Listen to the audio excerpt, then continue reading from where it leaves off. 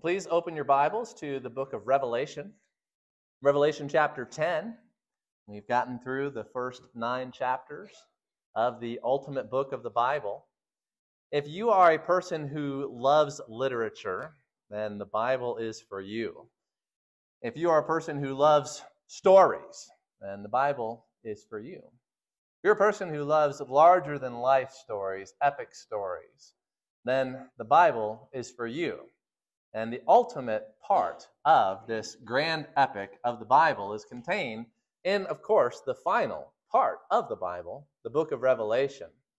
Got a quote here for you from one of the commentators that I've been enjoying reading as I've been studying through the book of Revelation, Buist Fanning III. Hopefully I'm pronouncing his name correctly. Concerning this chapter in Revelation 10 that we'll be looking into this week, he said, "This passage reveals the larger sense in which Revelation can aptly be called the climax of prophecy." The Bible is a prophetic book, the prophetic scriptures.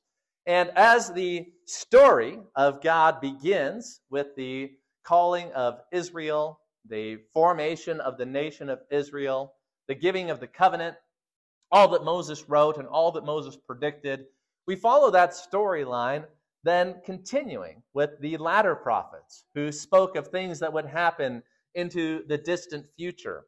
And all that Moses talked about, all that Isaiah and Ezekiel, all that Zechariah, all that those prophets said, it comes to its climax here in the book of Revelation.